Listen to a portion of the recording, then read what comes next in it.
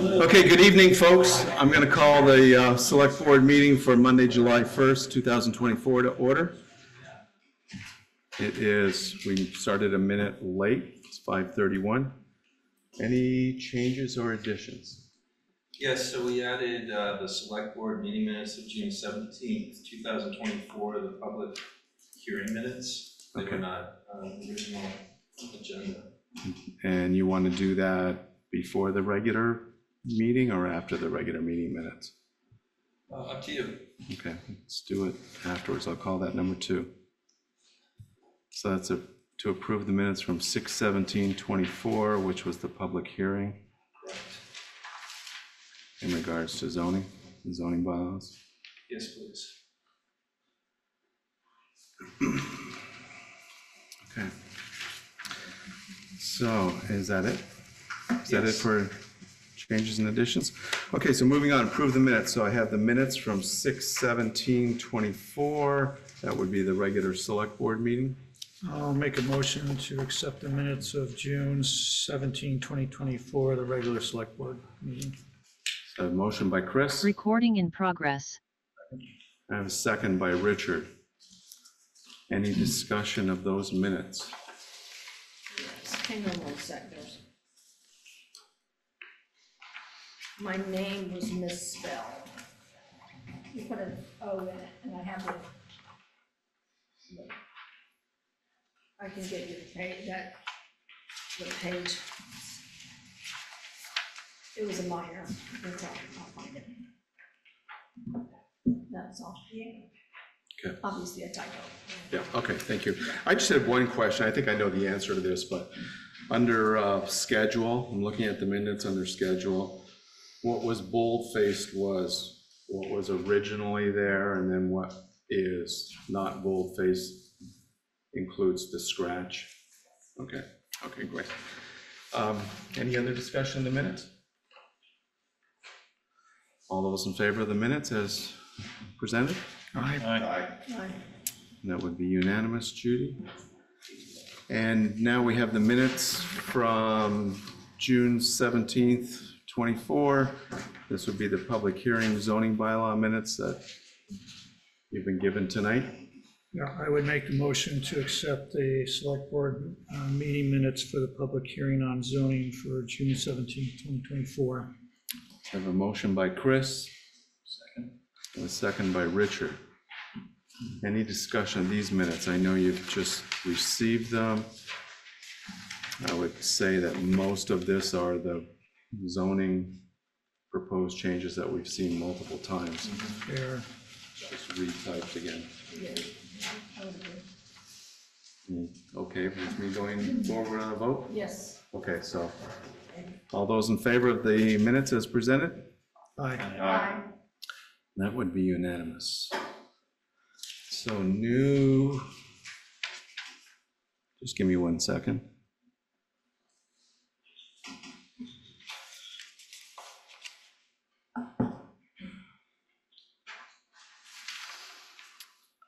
So new business, Board of Liquor and Tobacco Control. I have a motion to recess the select board meeting. I would move to recess the select board meeting and open the tobacco and liquor control board. Okay, a motion by Chris to recess. Do I have a second? Second. Second by George. Any discussion? All those in favor of recessing the select board meeting to enter Board of Liquor and Tobacco Control? Aye. That would be unanimous. So we just have the one license, Big Intelligence Group, 10 Railroad Street. Jason, you good with this? Yeah, also on that. Okay, great. So, I'll move to approve the tobacco license renewals as presented. okay. Is that a second? Second. Second by Richard. So I have a motion by Chris, a second by Richard. Any discussion? All those in favor of approving the license for Big Intelligence Group LLC, 10 Railroad Street, say aye. Aye. That would be unanimous. Motion to adjourn Board of Liquor and Tobacco Control. I will move to adjourn the Board of Tobacco and Liquor Control. Motion by Chris, Second. second by Richard. Any discussion? All those in favor of the motion as presented? That'd be unanimous, Judy. And finally, a motion to reconvene the select board meeting. So moved. I have a motion by Chris and a second by George. Discussion? All those in favor of reconvening the select board meeting? Aye. Okay, that would be unanimous. Okay, so for second on new business is to adopt the local emergency management plan. And I know I, for one, read through that and I had a few recommended changes. I'm going to ask Brent just to go through there and just highlight the changes in the document. It's all pretty minor. Yes, so Judy went through and made recommended changes, but we'll start on page 1. It's labeled page 1 at the bottom. You'll notice that the date is updated to July 1st to note the edits made as of today, and that's on every page thereafter. Okay. If you move to page 1-2, which is the emergency management plans, phone numbers. There's a change under animal control officer. Bruce Emerson was entered in with his cell phone number. Up above that, actually, for town manager, my email address was corrected. Okay. And then a third change is school contact number 2, ML principal is Jessica Wills. And then further down below under primary shelter, alternate contact, also updated to Jessica Wills. My phone number's not right on there. My phone number's not right on there either. That needs to be changed. Sorry.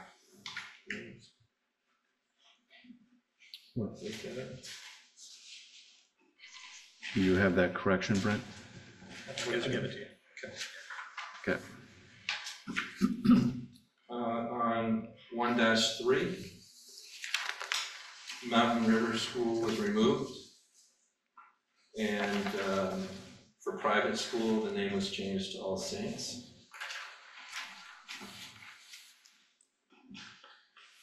The next edit on 2-2.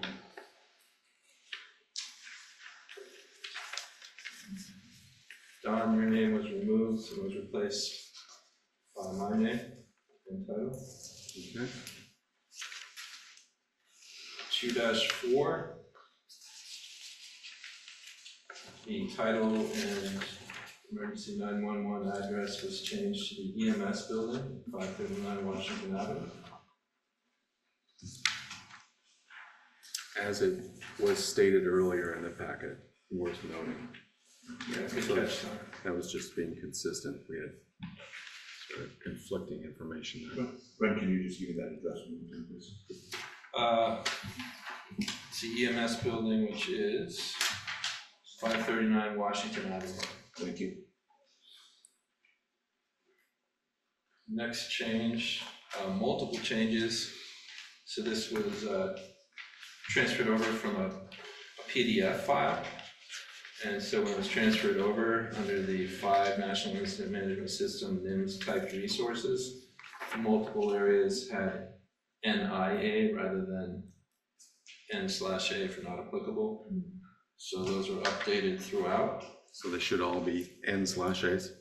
Yes, except for where it's otherwise noted by a number 1 or 2.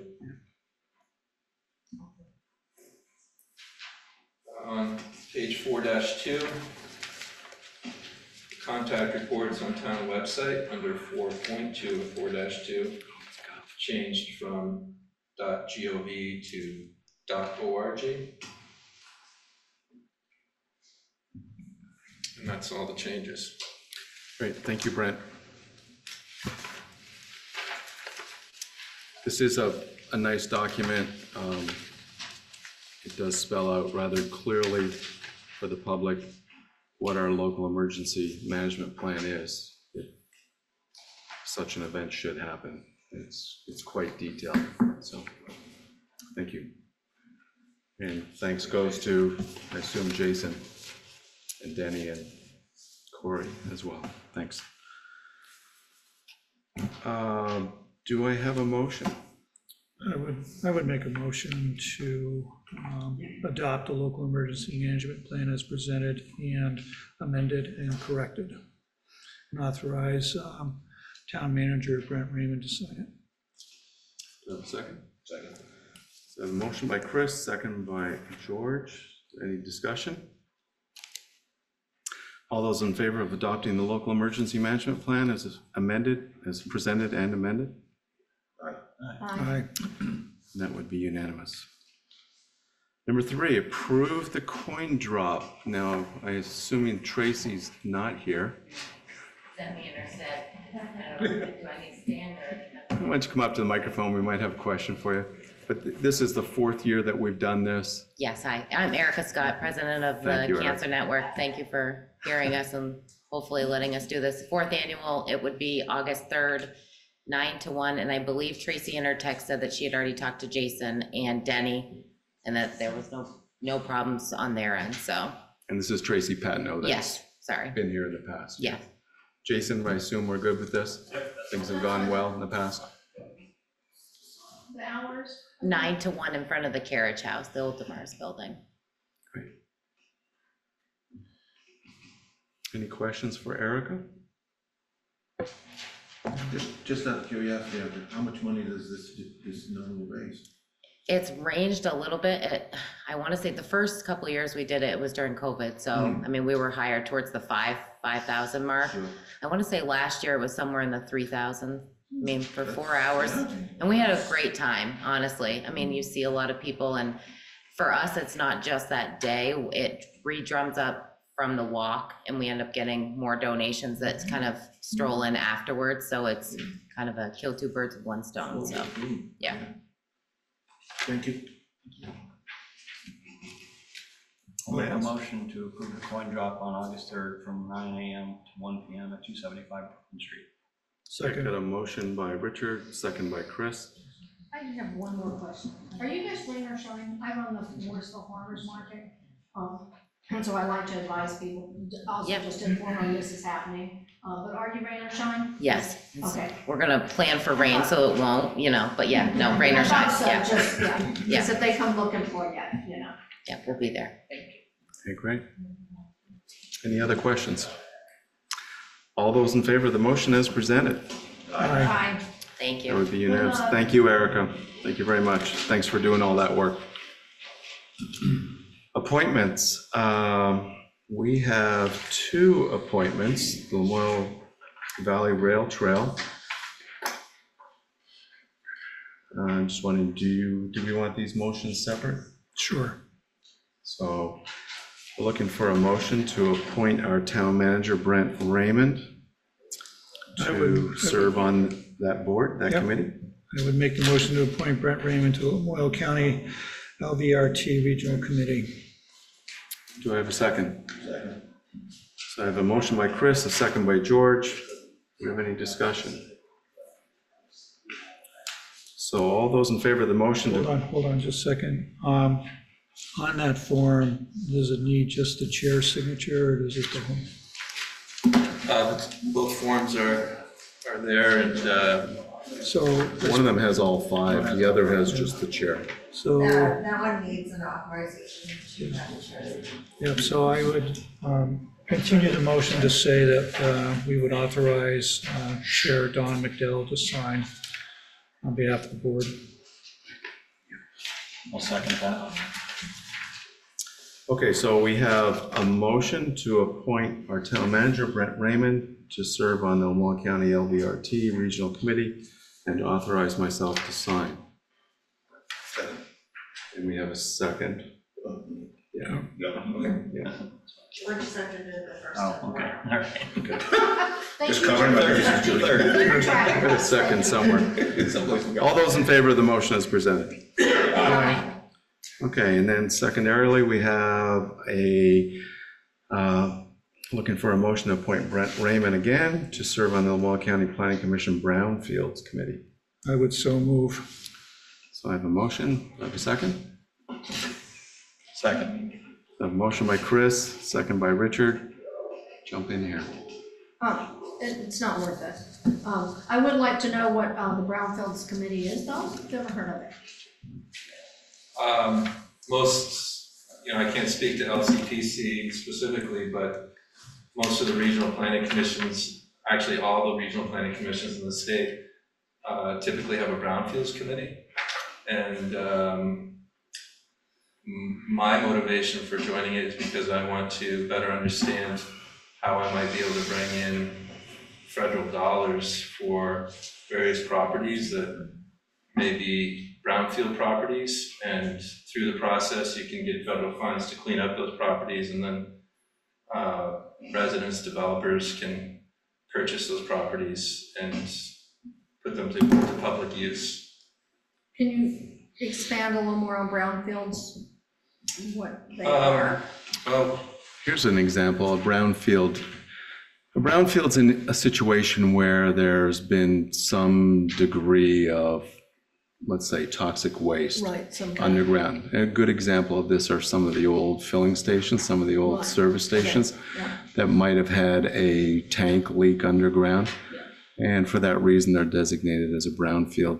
And once they're designated as a brownfield, they are regulated as to what can happen above them. They can be, they can be mitigated. They can, the soils can be removed and cleaned. I just wanted to make sure that we were all on the same page. Are any of the areas from the floods, if they had enough, gasoline and oil, would those be considered brownfields? not that I'm aware of. Typically, like Don said, it's gas stations. It can be old Long-term industrial stuff where properties, Stuff's been leaked in years and or years. even asbestos issues. Okay, so it's not an emergency. It's more not like a long-term. Superfund site. That's A what I'm, Superfund site would be elevated to a much higher level. that's what I'm familiar with. Like, This is super For those fun. who are familiar with the Barge Canal in Burlington. That's what I'm familiar with. That's why I have not heard the term brownfields. Yeah. I just hear super fun. It's probably a good thing you haven't heard it, so. Anyway, so it's more longer term. I'm just trying to make a distinction because we had so many properties affected by the Yeah. potential toxic stuff flowing through the properties, but this does not cover any of those. Any that have been impacted by flooding? Yeah, Not that I'm aware of. okay. It's a more of a longer term distinction to get a brownfield? Is that- Well, I mean, it could be, Properties but it are- is the level of contamination that would, there's a whole bunch of gates to get through to be a brownfield. Do we have any known brownfields in Morrisville? I haven't yet joined the So, commission. Just curious. I'm required to get approval from the select board before I can join, and I haven't done any initial research. I would be shocked if Morristown didn't have several, So, yeah. because most communities do have a Yeah, few. it's interesting, it hasn't come across us, so Yeah. I think this is great, yeah. Okay, any more discussion? So I think we had a motion by Chris and we had a second by, No, you got me wrong. what's that? Richard. By Richard, okay, so I got a motion by Chris and I got a second by Richard to appoint Brent Raymond to our Lamoille County Plan Commission Brownfields Committee. All those in favor? Aye. That would be unanimous. Hazard mitigation, number 5, hazard mitigation funding program. Brent, I think you were gonna speak to this? So I spoke with LCPC last week. Don, you and I attended an LCPC meeting a couple weeks ago. For those people that aren't aware, there's approximately $90 million in hazard mitigation funds available to Vermont communities. The state budget signed by Governor Scott includes state funds to cover what would be the match. So these funds have no match for communities. The county is working together, communities are working together on various projects for each municipality to select August 16th is a deadline for an initial cursory pre-application. Doesn't need to get into much detail, but we do need to submit by August 16th. So some examples from other communities, Johnson Village will be submitting for flood benches and buyout properties. So municipalities can buy out properties that are on floodplains. There have been some conversations, Morristown for potential purchase. I also spoke with Seth from Morristown about the Oxbow. I spoke with some staff here, including Todd, about perhaps raising certain levels of the Oxbow, potentially reducing others. Spoke with FEMA a couple weeks ago about that, and we would need various hydrology studies. So I've been speaking with LCPC through an organization called SLR International, formerly known as Malone and McBroom, out of Waterbury. There's already a model for the Memorial County Planning Commission available.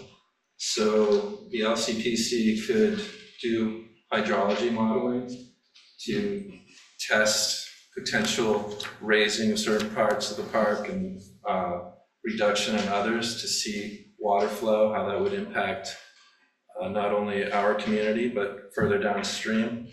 Typically, a study like this would cost us $20,000 or more, but because of the data that CPC already has, the cost would be approximately $8,500 as a quote that I've received.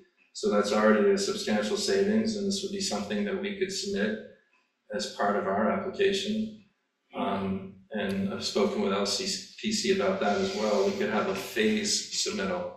So we would need to show to FEMA that whatever fill removal and or addition that we proposed, that we had engineering and various studies. So we could do a phased application for Oxbow. Another potential project that we could submit that we've discussed also is a survey of our roads and bridges and culverts to have analysis done of which ones could be impacted by flooding and prioritize those for us. And then we could look at potential purchase of property. So we have until mid-August to make decisions about these and then submit our initial application. So I'm in ongoing conversations with LCPC and talking to staff about ideas, and also have had some cursory conversations with FEMA. And LCPC has been very good about trying to gather us all together and all of us supporting one another's projects so that when it goes to the federal government, not only FEMA knows that we're all in agreement, but our federal delegation knows as well and can comfortably support us. And now is Morrisville Power and Light in on these discussions? Yeah, so Scott Johnstone has had communications with us, and Scott has stated that Morrisville Power and Light is interested in relocating the public wells and the Tenney Bridge floodplain. They want some restoration done, so they will be submitting that. And is the thought that we also would be joining in on that? Or are we going to have separate? They can submit separately, but I think it would be good if we all work together. So we can't, there's not the potential for us to go after additional or separate money. Yeah, we can put in separate. I don't want us to compete with each other either, so, that's, if we can get more money, great, but if we're gonna end up competing, that's my concern. It's been pretty clear from the meetings that the best approach, and this is the individuals from the state that have advised us at these meetings, the engineers, LCPC, the best approach is a regional approach. So the more that we can work with others, the better. I mean, working with Scott and the trustees has been very easy. Yeah. So, I mean, their needs are kind of obvious. Obvious, yeah. Ours might be I mean, what Brent just talked about, that's a pretty obvious need, the well and the work over at Tinney Bridge. It looks like when the state put the new bridge in, they changed the direction of the flow of the river. And now the river seems to be aimed right at the well. So one of their big items is to put some money at, altering the course of that river a little bit to take it away from their infrastructure. But the same was true with other towns as well, working with Wolcott, working with Johnson, working with Cambridge, and working with Hardwick. So it's not just between many towns, but it's between two counties as well. And the more of that we can do, the more likely we are to get money. So yeah, we are working. The idea is that we would work a lot with other groups, other entities, other municipal. No, I think that's great. I just want to hope that we can go after as much money as possible. And to answer your other question, the applications, each item deserves its own pre-application, but the pre-applications don't seem to be very heavy. They seem to be a pretty easy lift. Now, the actual application later on will be Much more technical. Yeah, much Okay. more technical. Thank you. Okay, and there's no action, we're not looking for any action tonight. But just an update. Yeah. Thank you. Okay, any other discussion from the board? That's great. Thank you. I'll remind the public that there's a total of $91 million out there that is available in the state, and that's what we're trying to get a chunk of that. And Lamoille County hopefully can get some money, and Morristown can get some money. Okay, number 6, Jersey Heights, the 3-acre rule. We had a meeting last Thursday, I believe it was. Yes. And it was the second meeting that we had regarding the stormwater permit for Jersey Heights. And it was well attended. We had a lot of people there. I see a lot of familiar faces in the audience tonight. There was a lot of great comment, in my opinion. There was some very well-stated concerns on the part of residents from Jersey Heights. And we listened to that. Brent did a presentation first to the group and gave them some background on where we stood. Also gave them a proposal. And we've gone through several different options. And I know people in the audience, some of you have heard this a couple of times, but I'll just state it again for everybody. But a couple of the options were, basically what we're looking at is we need to do some work to renew a stormwater permit. And the estimates are somewhere in the range of $400,000 or more. And we have a grant that has been offered to us from the state, from Agency of Natural Resources, for some $316,675 of those dollars. But they're looking for us to do something to position ourselves to get that money. I think it's fair to say the state has been willing to wait a little bit. There's only 7 towns out of approximately 700 in this. There's only 7 sites that are being granted this money out of 700 similar kinds of projects around the state. So we're kind of lucky to be able to get the money. But in order to get the money, we need to make some good faith efforts moving forward. And a couple of the options are that the residents of Jersey Heights form an HOA. That is highly unlikely. I certainly haven't heard anything along those lines that would make that likely. And to reiterate, the town cannot force an HOA. We have no authority to do that. A second option is a fire district. That too is very unlikely. It would also require 100% participation. A third option is a special assessment district. Fourth option is the town simply takes on the project themselves. And a fifth option is that we just pretend like nobody's asking us to do anything and just continue as if it wasn't an issue. I, for one, don't think that last option makes a lot of sense. Certainly positions us in a place where we could have substantial penalties and litigation down the road. I don't really know. It's hard to know what that fifth option would be. What was presented to the residents that were at the meeting the other night was this special assessment district, which would, don't have the final numbers on what that would cost, but what that would mean is they would pay an additional fee to allow this project to go forward. I think it's safe to say too that to qualify for the grant, it needs to be a public-private entity. Thank you. So if the town were to take this on solely on their own, we would forfeit that grant money. The point of having a conversation about an HOA or fire district or a special assessment district keys into our ability to enter into a public-private relationship, which qualifies us for the 3P grant.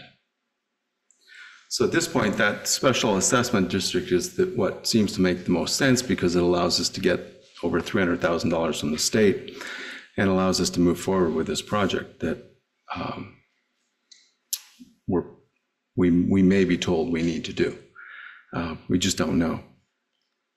So we're not looking to take any action tonight. It's really just an FYI, continuing the conversation. Give the board an opportunity to, the four of us were at the meeting last Thursday, and Laura, you were at the previous meeting, so you're familiar with this. Is there any additional information anybody wants to present before I open this up for public conversation, public input? I think the only other thing is that we're really looking at an approximate split between the special assessment district at a roughly 60-70%, and municipality as the public piece is in the 30 to 40% range in terms of the share of the burden. So the town will be assuming some responsibility. And not to reiterate too many things here, but the 3-acre stormwater rule is based on impermeable surface, which includes roofs, driveways, sidewalks, and roads. The state has delineated the percentages based on what that impermeable surface is between the roads and sidewalks and the rooftops and driveways, and that's where the 70-30 split approximately comes from. One other thing I would say is this special assessment district would need to be voted in by the voters of Morristown, the entire town. And one of the things that came out of the meeting last Thursday were three, again, in my opinion, I don't know how the rest of the board feels, we haven't had a conversation about it, but one of the things was if a special tax assessment district is put in place for Jersey Heights, would it only cover this stormwater project? I, for one, think it should only cover the stormwater project. Another question was, well, are we going to add additional taxes to this in the future? And I'll just say, I, for one, do not think that should be allowed. I think this should be a one-time event. And the third thing is that this district, this special assessment district, would sunset itself at the end of whatever period of time we would finance this loan. And I'll just go on record as saying I think that's a very good idea too. I think that's the least we can do for these folks in the position that they're in. So clearly the board's in a tough spot. We've got this rather expensive project that's probably going to need to be done, and the state's offering us approximately 72% of the money right now. it's hard for us to thumb our nose at the state and pass up the $316,000 and then later have to foot the entire bill.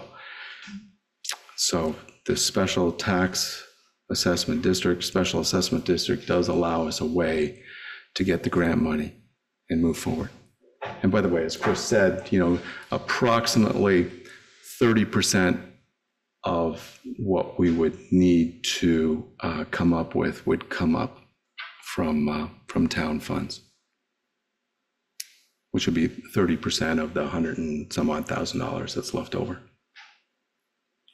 So, any questions from the board?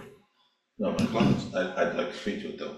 I think the four of us certainly last time and Laura probably the first time heard concerns from Jersey Heights about the width and breadth of this special assessment tax district. And you enunciated very well the three major concerns that I think all four of us heard. And I also support that. I think the special tax assessment district is the way to go.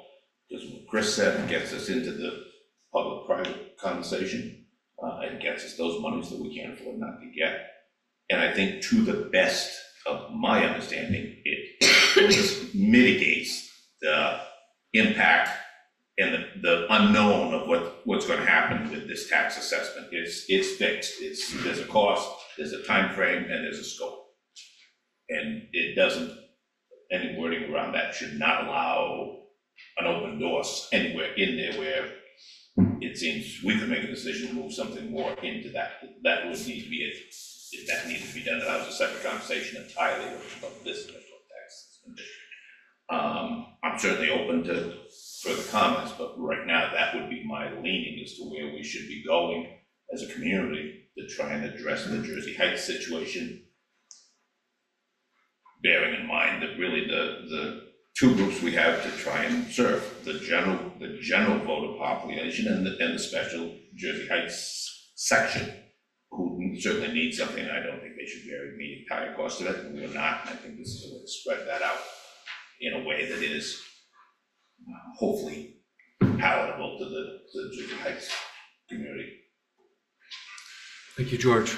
I think the only other thing that I would add to that is the fact that after our meeting on Thursday night, there was a discussion about long-term maintenance and, hearing concerns of the residents, contemplating this sense. I certainly think that once the improvements are made to the storm water system, that the long-term maintenance shouldn't be really any different than any other street in the village of Morristown.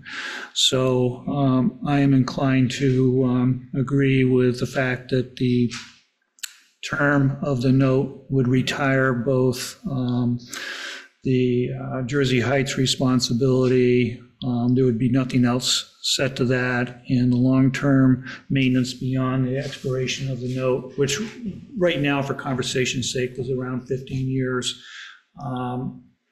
that I would be supportive of the town assuming any long-term, just like any other street. And because thank you for bringing up the long-term, because that was, I know, a conversation.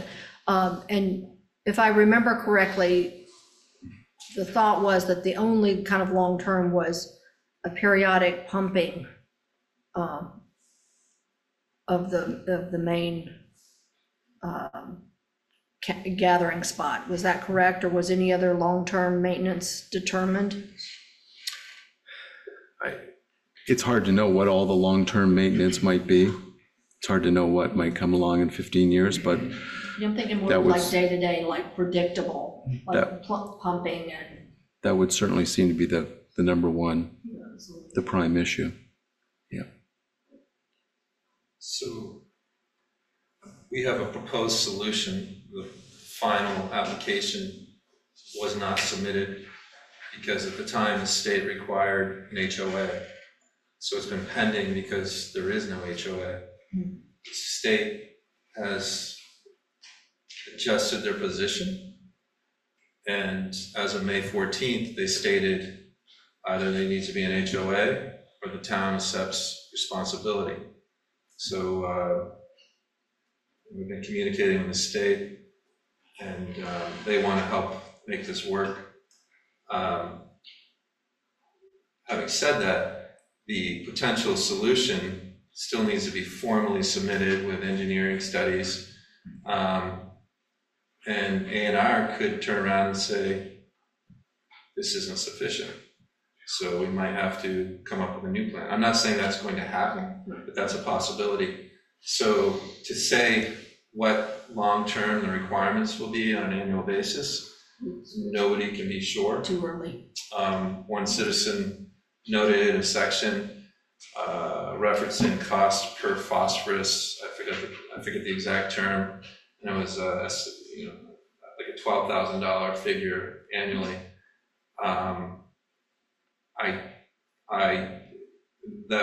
That resident, admitted that might be how it's stated is difficult to interpret. And I've been in communication today with the state of Vermont A&R, but that was not one of the subjects that we had time to discuss. But in my reading of it, I do not think it would be $12,000 per year. There would be requirements for somebody to take tests, and there would be requirements for occasionally cleaning out the system, but I don't think it'd be that substantial of a cost. Having little understanding that I have, I want to qualify that. I think it's safe to say that in any storm drain system, went through it in Waterbury, certainly is going to go through it here in Morristown, there is periodic evacuating the storm drains because sediment and sand and a lot of other debris builds up in these systems and makes them less efficient. So there will be some normal routine long-term maintenance. I saw one hand out in the audience. I just remind you, Tony, I know you know this, identify yourself. Tony Cody Hill. So who's going to be responsible for this work? Is that going to be sourced out, or is it going to be the highway department? Work being the engineering study? On the storm drains for Jersey Heights. Contracted out? Okay, thanks. Thanks, Tony. Yeah. Maria Ward, I live on Foss Street. Thank you for having these meetings. This is incredibly frustrating for the residents on that end of town. The fact of the matter is this happened, this whole permit issue happened in 2015. 2015, it's now 2024. Dan Lindley renewed this permit in 2021, 3 years ago. I understand it's a whole separate board. I understand it's not you, but we're getting screwed over here. So 2021, Dan Lindley signed this permit. This just got dropped in our laps, 3 weeks ago? 3 weeks ago, with this big carrot dangling in front of our face. Money, money, money. We've got to take this money because we can't lose this money. And we all have so many questions, and there are no answers. The figure that we got is from 3 years ago. Throw that right out the window. I know there's buffers here and buffers there. I don't care. That's a 3-year-old. That's a 3-year-old number, which cannot even be accurate. Who knows? What you paid for a house 3 years ago is not what you're going to pay for a house today. So I don't trust that.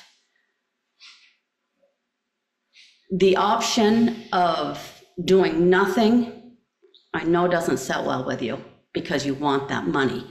You want that carrot that the state is dangling in front of our face, because nobody wants to lose state money. But let's also remember state money is our money. It's not free money. It's our money. So I think the takeaway for me is, because there are so many questions that cannot be answered: long-term maintenance, long-term costs, original costs. Is this even necessary? There has to be a whole nother rigmarole. Someone's got to go up there and look at it and test it and blah, blah, blah. So we don't even know.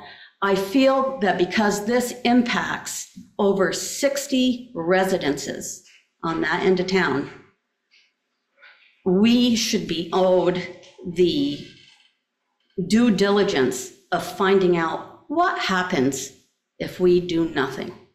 Is the state going to put a lien on 60 some odd properties? I think we are owed that. Somebody please find out what happens if we say, no, we're not going to do this. Because if any of you take a walk in that neighborhood, you're going to see that our stormwater, it's not going into the brook.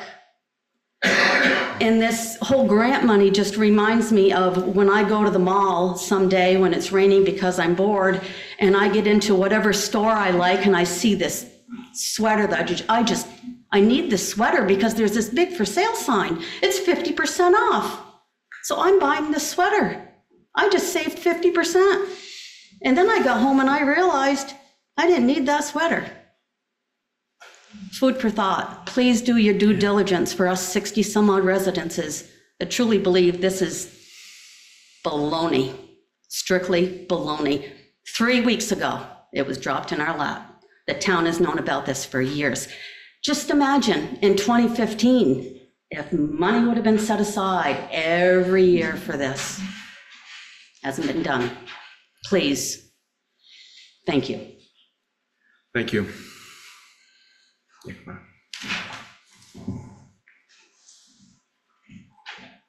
Skip Ward, Foss Street, 144 Foss Street. Who has the site plan for this? We do, as well as Tyler Brumley, Watershed Consultants. And it's going on Howard's land that Howard owns? The proposed solution, is what Tiff means. Yeah, absolutely. So the proposed solution, as it stands, would be on Mr. Menashe's land, and it would require 7 to 8 easements on private landowners. Right. Can we go to Howard and can he be the private and run the same deal? No special tax thing, just say, Howard, would you be our private? You join with the town, and once we get that money, the carrot money, Howard's free and clear to do whatever he wants. Give him the same deal, the sunset. Once he says yes, I'll be the private on this. And once we get the money, you say, Howard, you're off the bill. We'll take full responsibility for cleaning it up, the maintenance, or whatever's got to happen to it. Which it's a glorified silt pond, right? Is all it is.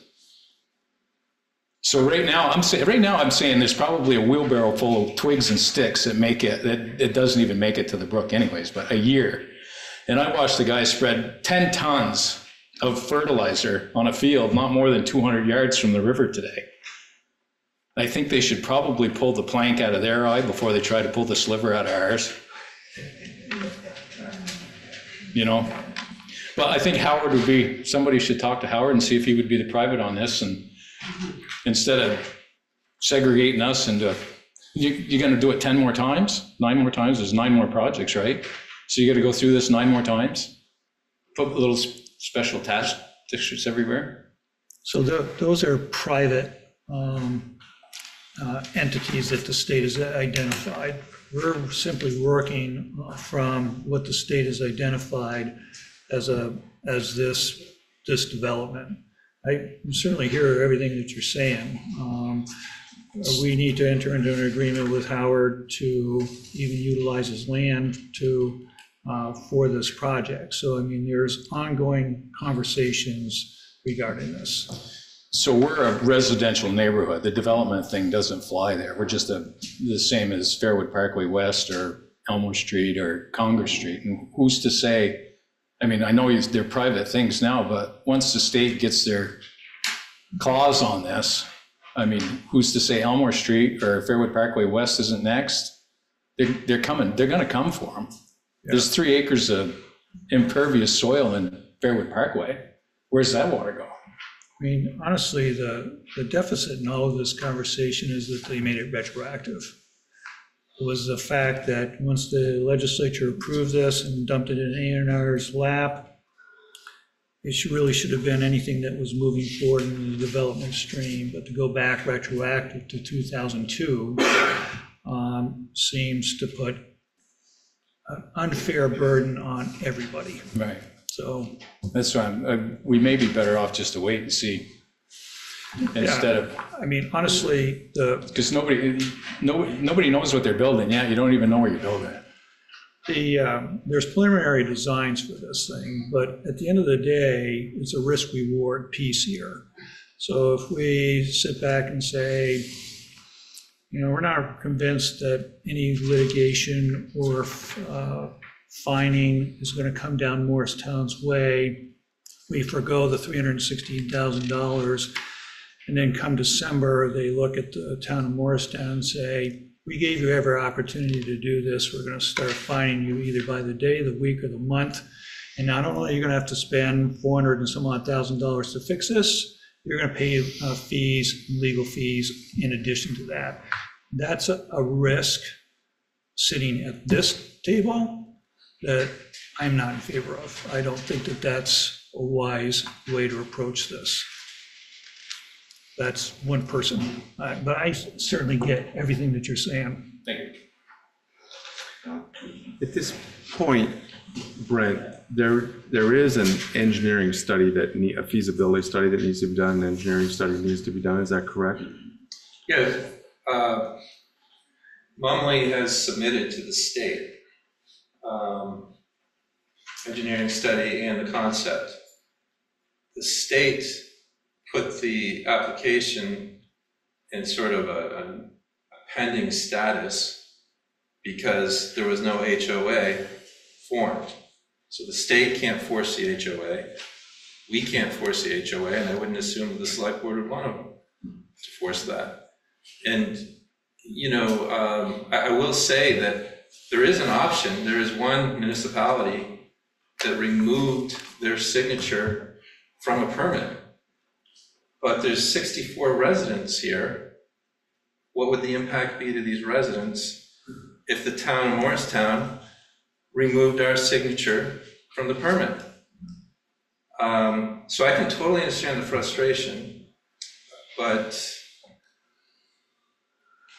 if you look at Duhamel Pit, and I'm new to this town, but how much did you all pay in litigation expenses for being right? So that was the town being right over Duhamel Pit. How many hundreds, I don't have the figure in front of me, but from what I've heard, it was very expensive. So imagine we have a permit that has been out of good standing for a number of years through, basically with, the decision to, the state's not enforcing right now, let's keep pushing this. So I understand people's concerns and talk about this grant. We're one of 7 in the state, so they're not offering this to all 700 that are currently designated as this. And that's what the select board has to consider, whether or not they really want to take the risk of continuing to be out of compliance. Paul Baker, Jersey Way. The questions are just too many. I mean, what does this do to home values? Does anyone want to move into a tax district? Is our water going to be any cleaner after this is done? I mean, it's for Lake Champlain. Are you guys going to get the benefit that we're getting, but we're paying more? I mean, we're either a town or we're not. What happens? And then you can't guarantee us the next board isn't going to come in here and be like, oh, we're going to keep your tax assessment district open and we're going to keep adding more taxes to it. What happens when Maple Street needs sidewalks? Is the town going to get together and be like, you need to make them a tax assessment district and you need to pay for your own sidewalks? This is a town issue. I'm not for giving up the grant. I just think you take the number, the 500,000, divide it amongst all the taxpayers, because we're all in this together. We're not getting any benefit in Jersey Way from this, no more than anyone else. And that's how you pay for it. But those questions, I mean, you're going to vote on something and put us out there. And when you do, of course, the rest of the residents are going to be like, we don't want to pay more in taxes. So screw Jersey Heights, let them pay it. That's a no-brainer. But if you put it up there for everyone, because we are a town, and what would it be? How many taxpayers are in this town? Take that number and divide it. I mean, what is it? So, I mean, there's just so many questions, and we're just gonna up and chase this $300,000. It may not be worth it, because you're gonna have 64 permanent outcasts in the town that get an extra tax bill every year, and then you all are reaping the benefits from it. Same as us, but you're not paying any extra. So I just would like to see more numbers, and then it's a town issue as far as I'm concerned. I mean, it just doesn't, it boggles my mind that you would carve us out and segregate us from the town and be like, you have to pay extra, but we're gonna get all the benefits too. Thank you, Paul. Good job. Right on. I'm gonna go in the far corner, then Barb. Thank you. I'm Pat Harrington. I live on Cottage Street. Friday, I read in the New York Times that there's the Supreme Court of the United States passed regulations that the federal government cannot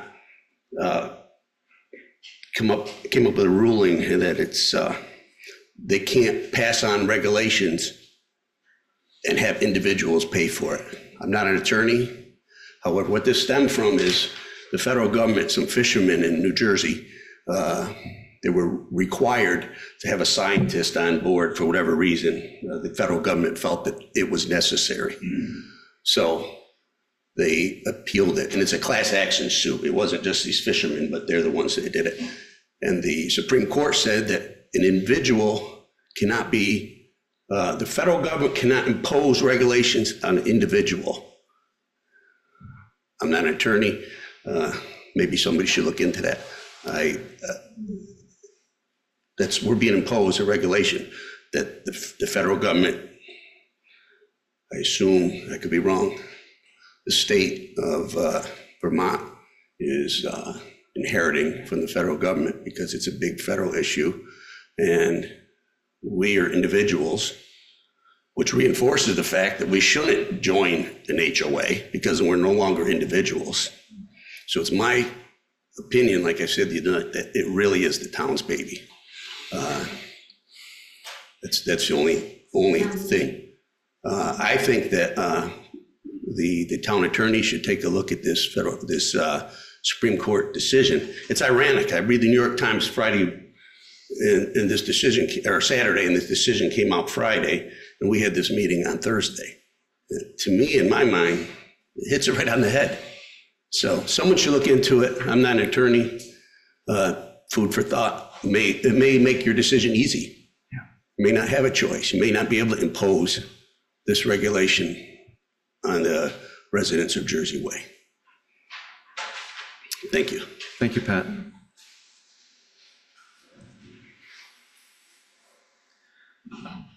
Barbara Percy, Jersey Court.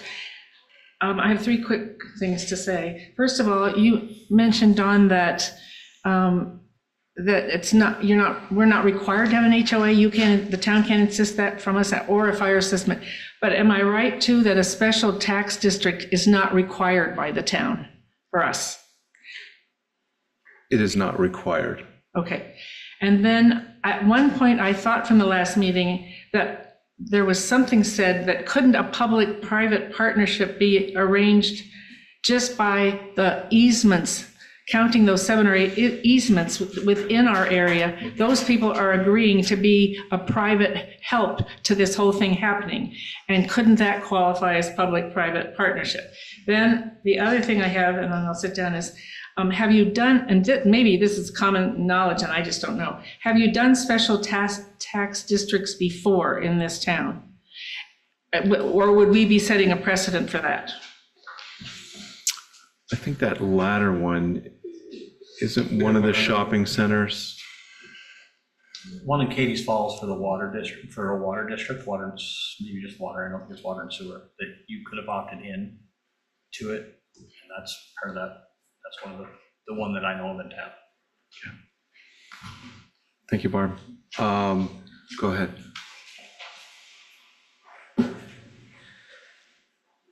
Rich Jacobs, 227 Jersey Way. Beginning of the last meeting, I was talking about how it was important for us to at least consider all the alternatives, and that I appreciate all that you're doing, and that still holds true as far as appreciate all that you're doing to have this conversation. The end of the last meeting, I think we were all kind of hit with, from Jim Pease, as far as a couple of situations in South Burlington, I believe, and elsewhere, where towns have taken on the whole stormwater issue as a town-wide situation. And I'm thinking that that may be something to investigate in this case, to go along with some of the suggestions that have been made about the town taking on the responsibility, that if these numbers were divided among all the townspeople, that the cost would potentially be a lot less. And as little as you're talking about for our costs, it would be that much less if it was the entire community. And I just think those are a couple of very interesting precedents as far as South Burlington and elsewhere, where they have taken on stormwater as an entity in a project that needs to be handled. So, thank you. Called that a stormwater utility district? Some municipalities have established stormwater utilities. That would be a special assessment district, because there would be fees paid by all property owners based on a prorated portion of their impact on the stormwater.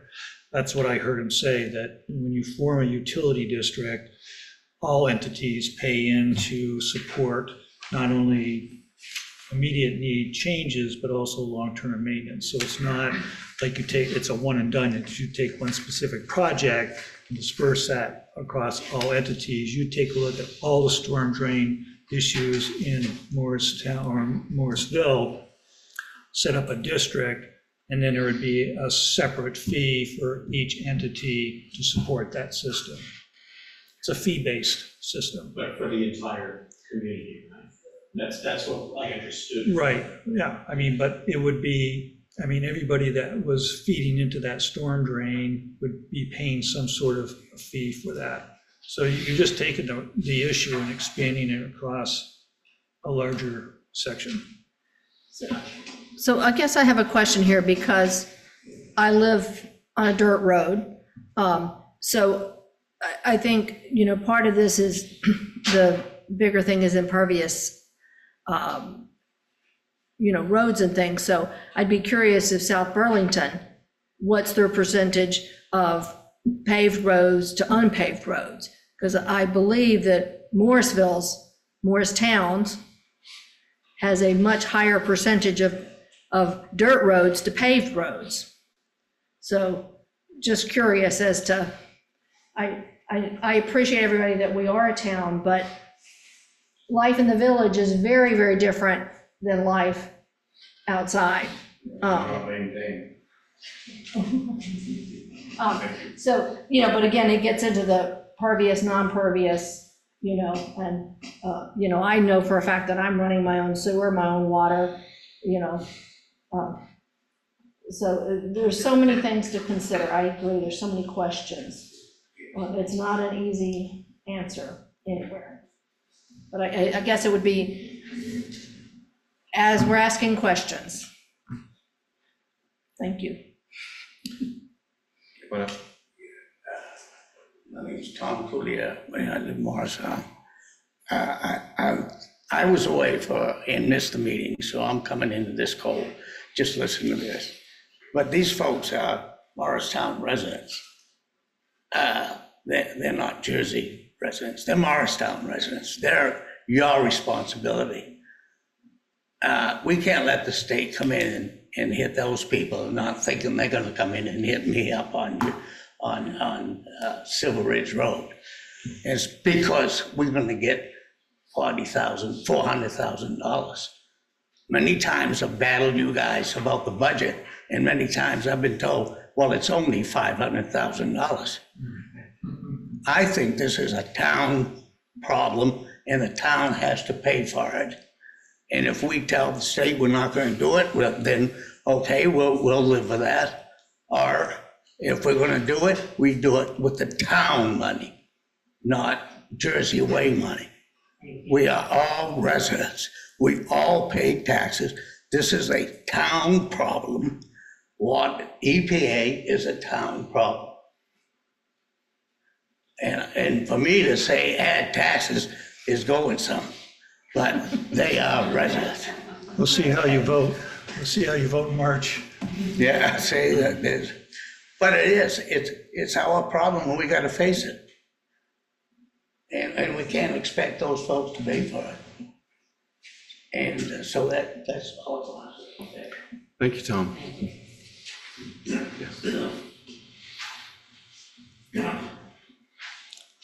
Holly Baker, Jersey Way. To slippery slope when we start creating divide in a community. It's been a great deal of time participating in cultural diversity trainings, which I just love.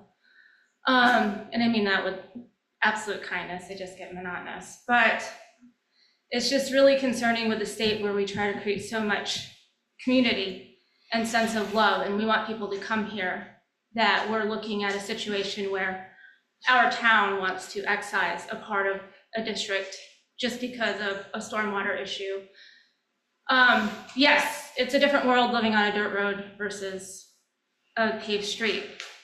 But, you know, to take it one step further, I don't have kids, but I still pay school tax. I couldn't have children, that wasn't my choice, but I still pay school tax. There's no concessions for that. We're a community. When I vote in March, there's a budget. We have numbers. I know where my money's being spent. I may vote yes, I might vote no, depending on what I agree with, but I have the facts I need. I don't understand how this can be considered until additional facts are collected. We have hypothetical numbers, which are great. With my finance background, I did my own amortized schedule for the entire town, lowballing 500 property communities for 15 years on the numbers that were proposed, and we're looking at maybe $1.50 a month. And I know I lowballed it because we have way more than 500 property owners in this town. So we're looking at pennies, maybe. So I just think this is really something that we're rushing to get money that really at the end of the day isn't going to mean anything, because this is going to be a long-term problem. So the long-term problem is not going to be solved by the short-term solution of a grant. It's great that we're being presented with this opportunity. I just think we need to think really hard about creating a divide, because once you do that, there's no turning back and it gets worse. Thanks.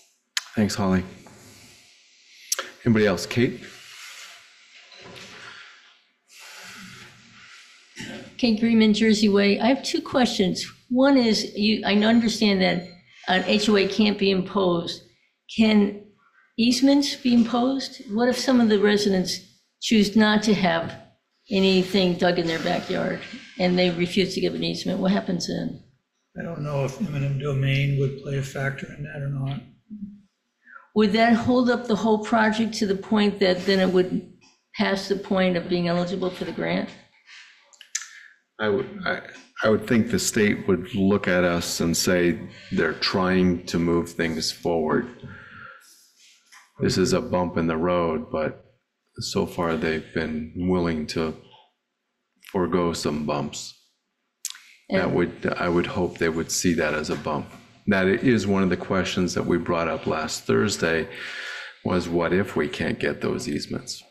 And how do we proceed? Is that something, I mean, I know I probably have said this before, but a question that could be, it's like 5 or 6 homeowners, could they be asked before we go any further to like know if they're going to be a yes or a no? Go ahead. So tomorrow I'll be in the process of pulling up deeds, just in general. I've also been in touch with Tyler. I want to see if he can give me at least 3 or 4 proposed properties that would need to have easements, and I'll become very specific to those. And if I can't interpret the deeds, we do have counsel assisting us. I try to prevent billable hours. But those are things that I'm in discussion with A&R about, because on the one hand, they want the town to take responsibility as one of the proposed options, but what if the town cannot obtain easements? So they understand that concern, and so I'm just trying to. Okay, and then my last question is, I know a preliminary, plan has been made, but is that plan based on that this has to be done? Because my question is, when walking around and seeing when the rain falls, where it goes, it seems to go in a lot of different directions. And I'm wondering if an assessment has been done or an analysis has been done. Does this really require this project to be done to effect the benefit to Lake Champlain? That's an excellent question, Kate. And you asked me that question basically in an email as well. And I would say, we do have an engineering study that is in the hands of the state right now. Is that correct, or are we still modifying that? Yeah, so the solution, the state has certain requirements. It doesn't have to treat the whole, what they consider subdevelopment. It only has to treat, 50%. So this solution should work. We don't know. It still requires additional information and engineering studies to be submitted to the state. There could be other alternative options. Communication I had with Mr. Mumley, he said there might be alternatives that are less expensive. There might be alternatives that are more expensive. But the solution that was developed back in 2021 is what we have to model after. It's what's been submitted in initial form to the state. And but the state categorically I've asked multiple ways how they determined this development, and it's off of the original permit, taking that original permit and then through various mapping techniques saying this is required, and then the 50% is basically what this solution would address to qualify as a solution. But my question is, so they found a solution to a problem they're assuming there is. But has anybody done an assessment to find out if there really is a problem? They know. There have been water sample studies, but as far as I know, those studies were only for whether this proposed solution would work with the water levels. I can follow up with the state, and ask them, has anybody really done water sampling? But I've also had to look forward for possible solutions for the community to the best of my ability.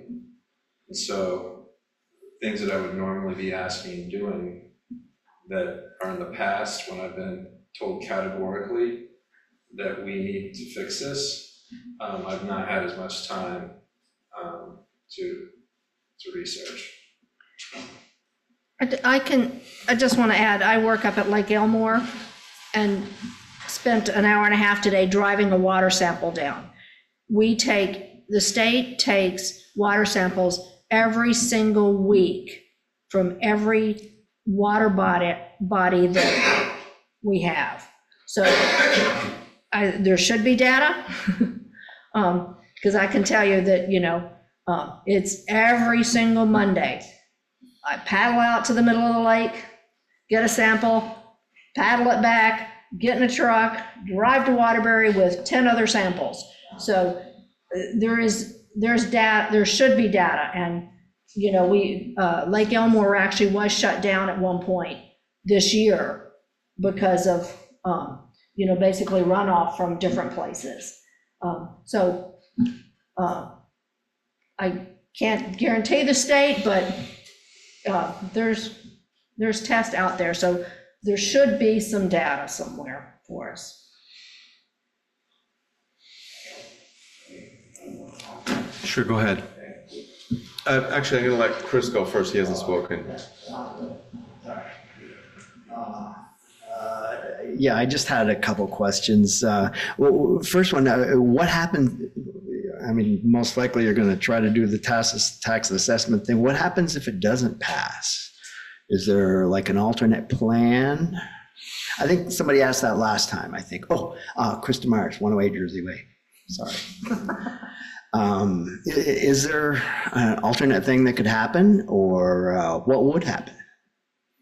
Again, I would like to think that the state would see that as us trying to get this good effort solution. But that's clearly a hypothetical that none of us can answer. But I mean, there's been so many questions like that presented tonight. Yes. And last Thursday and at the previous meeting. A lot of unknowns. And what would the time frame be? You'd kind of figure this out in order to get the money fairly quickly.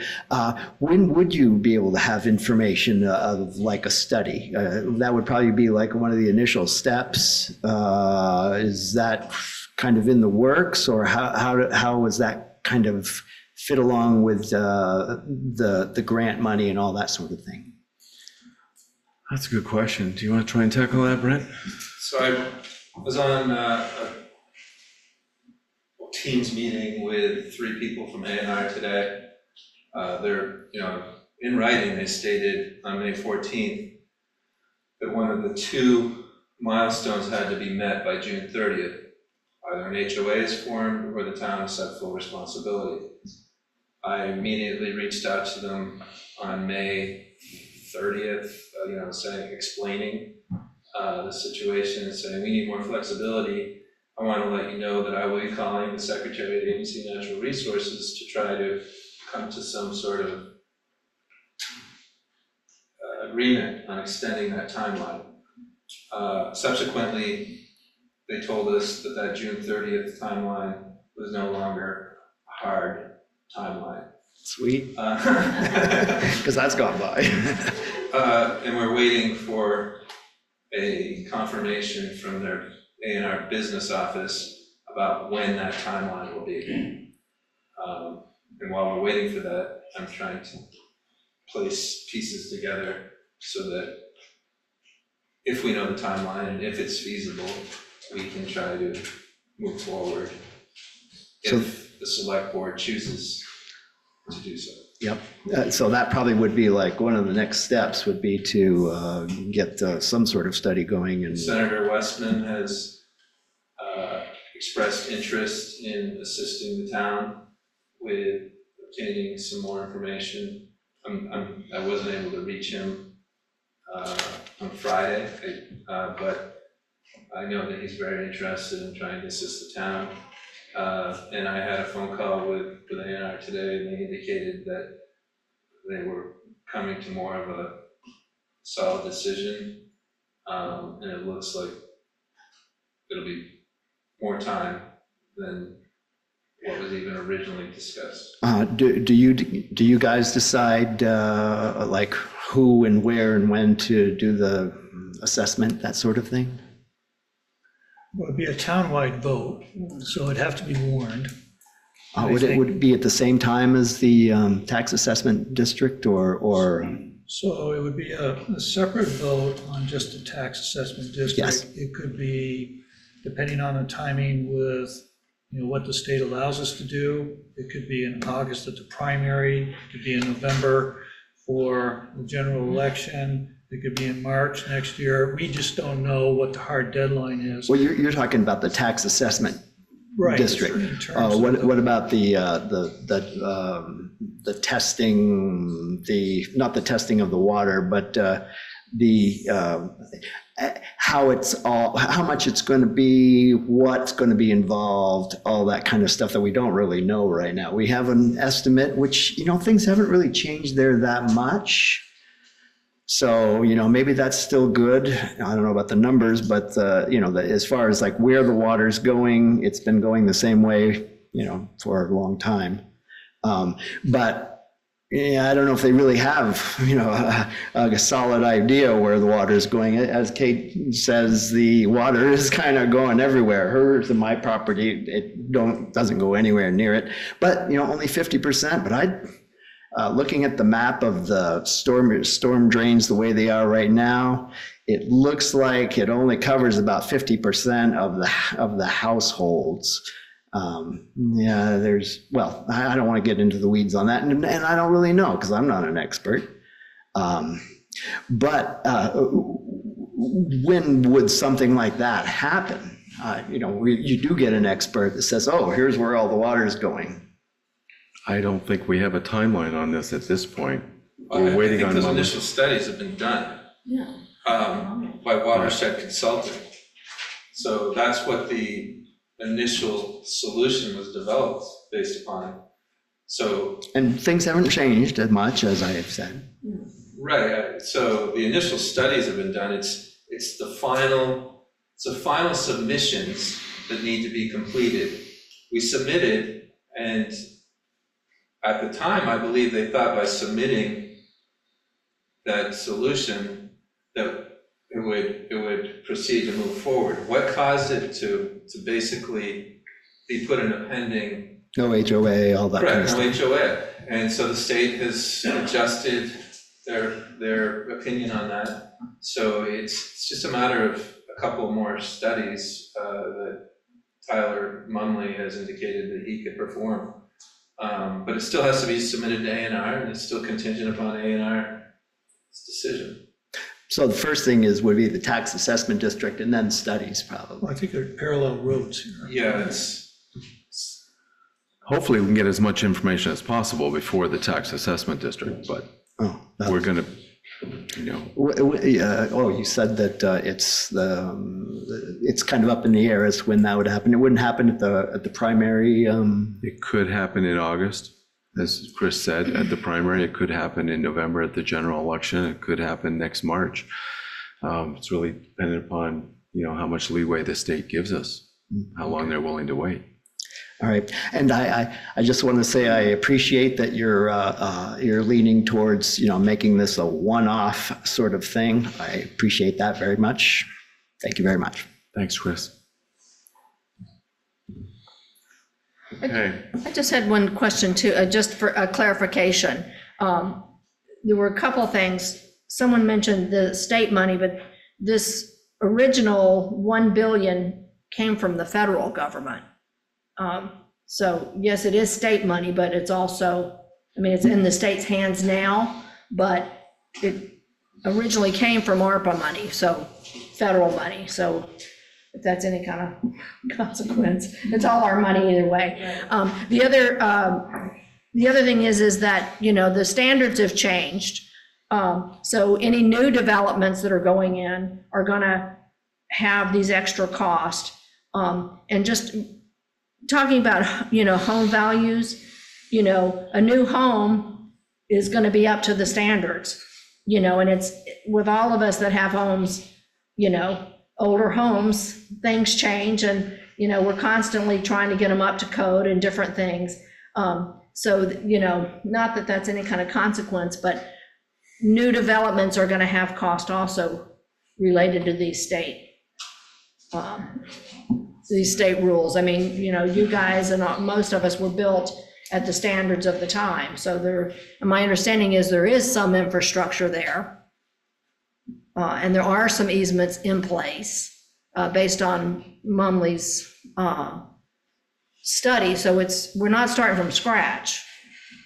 But, the state has come up with this lovely plan. I'm going to, I can't see it from here. Oh, Kristen. Sorry, I missed you there. That's okay, I only just raised my hand. There's so many layers to this that I'm not even sure I can ask this question in a coherent fashion, but I will attempt to do so. obviously a person could take one of the downtown neighborhoods in Morrisville and draw a line, a circle, a square, whatever, that was the same size as our neighborhood. Sorry, I should have said, I'm Kristen Fogdahl, I live on Jersey Way. But that neighborhood, and they're generating similar storm runoff. But as I understand it, the origin of this, what makes us different versus the same size collection of houses in the village, is that there was a collective permit put in place. Am I right about that? By the developer, and then that was taken over by the town. So my question is, if that's the only thing that's causing us to be viewed collectively in the eyes of the state, and the town at one time had the permit, is there a way that we can argue as a town that it's no different than how the town is dealing with stormwater runoff in these other areas? Which then leads me to ask the question, how does the town, or how is stormwater being dealt with in those parts of town where, again, it's just a collection of 30 homes, 40 homes, 60 homes, whatever? They're still giving off stormwater pollution via the driveways and the roofs, just like ours are. How is that being treated? And is there an argument that can be made back to the state that it's just going to be the same as other parts of town? Probably not, but I know you guys have been having more recent conversations than any of us have had as residents. So is there any chance that any of that made sense and that you can answer it, or that Brent could, or whatever? Yeah, Kristen, that makes a lot of sense. I'll take the two extremes, and then the middle will be kind of murky. But as Laura alluded to, for those that are well outside of the village, stormwater is not being treated at all. For those individuals that are in the village itself that are getting water and sewer, that would be a really good question for the trustees, and to see what degree of stormwater is being treated by them. I do not know how much of the stormwater that they're collected is being treated before it goes into the Lamoille River. But then we enter that murky zone, which is where Jersey Heights is. And so that's my best attempt at answering that question. Am I right that the murkiness in the state's mind, possibly the town's mind too, originates because of that wastewater permit that first the developer had and then the town had? I think the murkiness exists with these three, this 3 acre impervious surface issue in developments all across the state, and that the state in its wisdom decided to, I think it's safe to say, change the rules. And now we've got these 700 and some odd developments around the state that are falling under that the 3 acre number that they chose. Clearly, it was probably a pretty political thing at the time when they decided to make those rules and pass that legislation and create those statutes. But unfortunately, Jersey Heights falls into that category.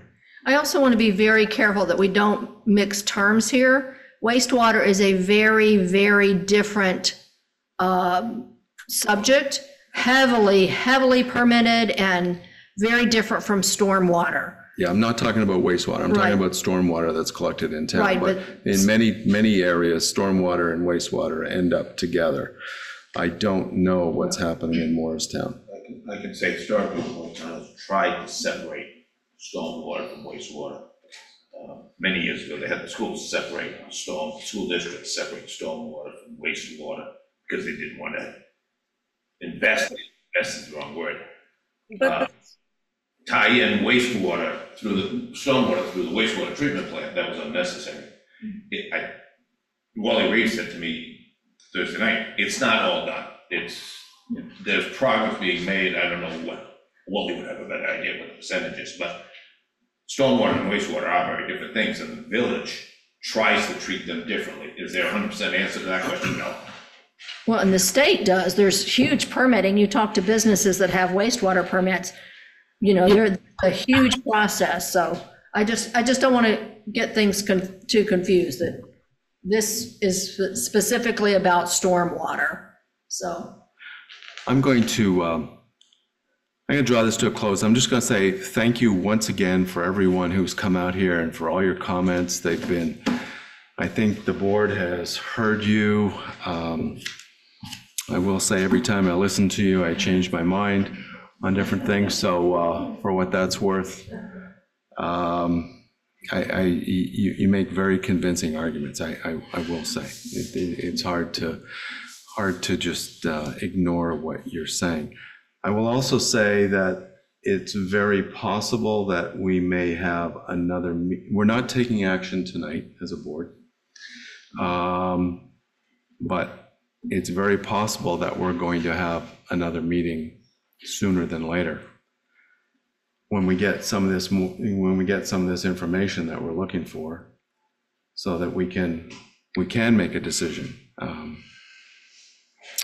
I've certainly added to my list of things that might need to be considered if we do go to the voters with a vote. So I think you've offered some great suggestions, some great ideas here tonight. So if it's okay with the board, I guess I would move on, but is the board okay with that? Okay. Thank you once again. Yeah, thanks for coming out. Old business, we have no old business? No. Approve the warrants. I guess I would be looking for a motion to approve the warrants. So moved. Motion by Chris and a second by George. Any questions, any discussion?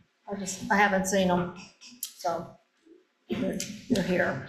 All those in favor of approving the warrants? Aye. Aye. Aye.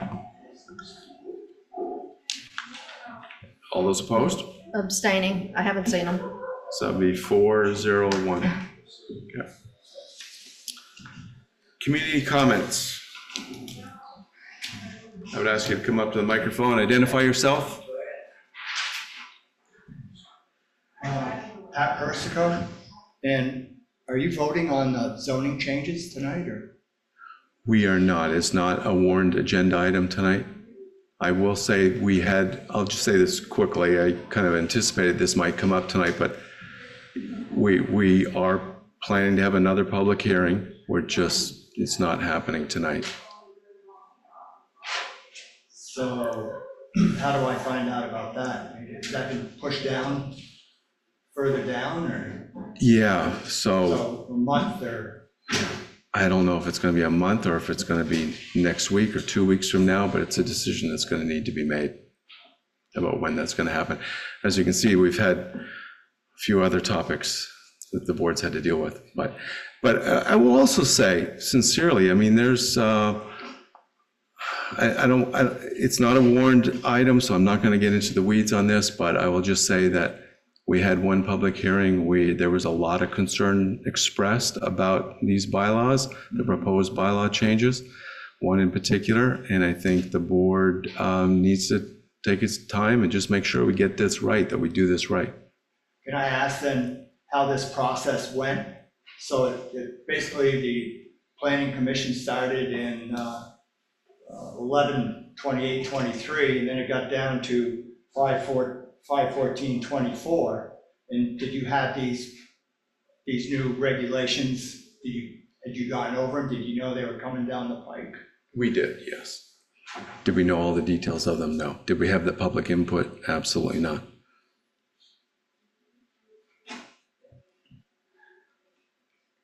I think that's it for now. I'm a little bit confused about how this whole process went. Yeah. And so I've gone to different meetings, and it just seems though Yeah. Got it. I'm gonna follow up on that. It was in the paper that the voting was gonna be tonight. It was in the newspaper, right? It was on. And this is something that I've been going to all the meetings, they've told everybody the process, they gave the dates to everybody, so it was scheduled for tonight. And how can you just decide not to do that? I don't know where that was warned. It was not anything that came through administration or to the board. Well, it was mentioned every time at every meeting that we had with the public meeting or any meeting that we were at with the planning council meeting, that this week would be your vote, next week would be the trustees' vote. I would say that the schedule is flexible, it's tentative, and there's been absolutely no promise that we were going to vote tonight. This is what I've been going on in the meetings I've been going to. Okay. And that was a tentative schedule, I think, that Todd Thomas put together. Yeah. And he doesn't schedule select board meetings. So, okay. Thank you, though. I certainly hear you loud and I'll clear. make also suggestion that you had the agenda printed out for us, packet for the people, and not put the burden on the residents to go and copy their own 65 pages, whatever it is. Tonight, you said there was a very important management document that was out. Nobody's seen it, except the people that have gone into the town. But it is on the website, correct? The town website. You keep saying the town website. People don't go in there. I asked somebody how many people are signed up for that. The last time was 50-something, right? I have to look again. But it's available to anybody that wants to. Again, you're putting the burden on the residents to go and get it and to copy it then. The burden should be on you to provide it for us. Well, you can read it online. That's all I have. Thank you, Tom. Tony?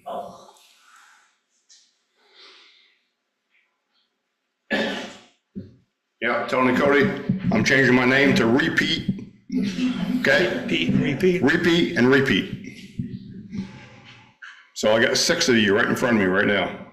And I got a $100 bill for every one of you to go up on Cody Hill in the next 24 hours and go 30 miles an hour like the speed limit is. And then report back to me to see how your car is doing. Okay? You don't want to do that, Chris? No, I'm simply listening to you. All right. Now, I've told you guys before, I have $100,000 worth of classic cars. If one of them gets hit, because we have to dodge potholes, and I mean potholes like this, there will be a lawsuit. Okay? Somebody could get hurt too. What we have for traffic up there is all kinds of outsiders. We have people from Florida, Connecticut, New Jersey.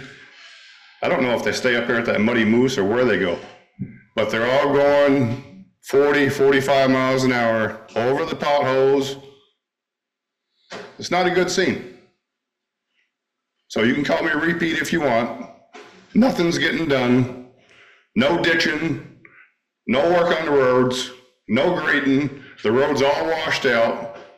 And before I got here, 15 minutes before I got here, I had a person come up to my garage and said, I carried mail here for 25 years. The road is the worst that it's ever been in 25 years. Said, when Bill Moulton was here, there was no problem, ever any problem. And I'll concur with that. Thank you. Thank you, Tony.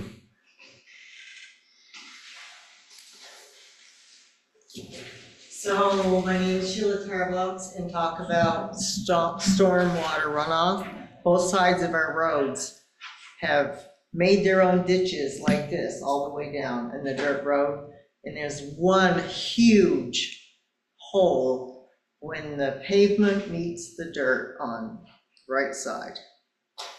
And Tony's right, it's very, very ruddy up there, and it doesn't help with all the other cars that are being circled around there.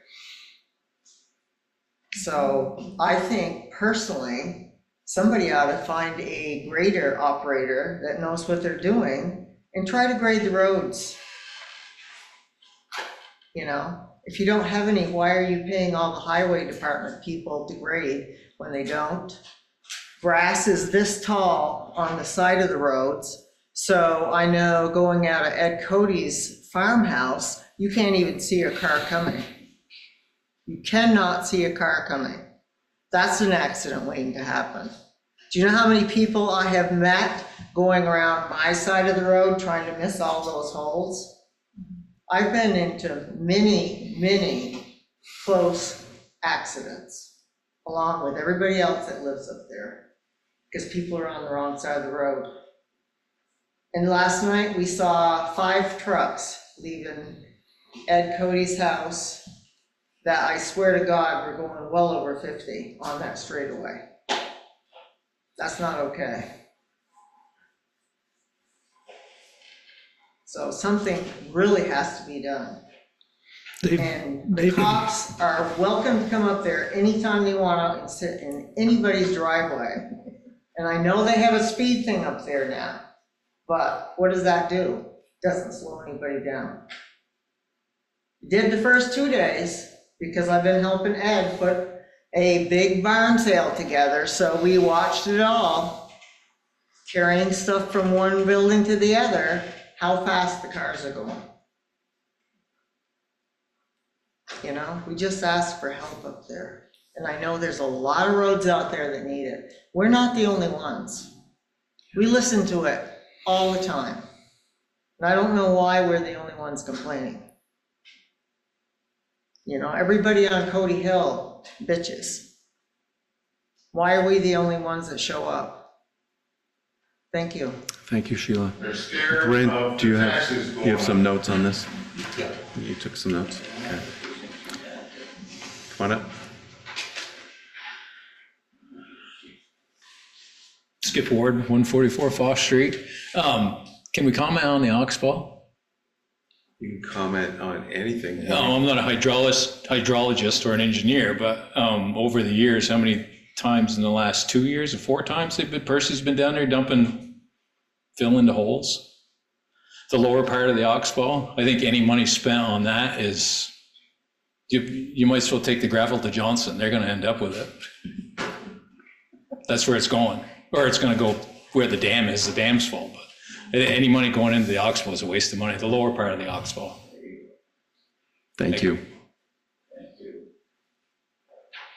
Usually I don't comment, but I'll just say, if you've been listening to meetings, you would know I agree. Anything else? Okay, thank you very much, folks. Schedule. Let me do this. I can do it.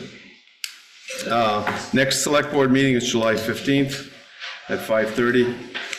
On Tuesday, July 16th, we'll have a charter committee meeting at 5:30. And then Monday, August 5th, I believe it should say, not 1st.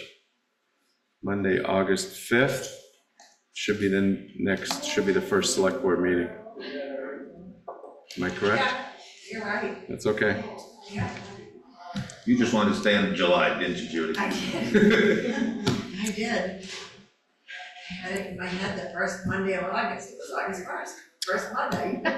There you go. Works for me. Other business.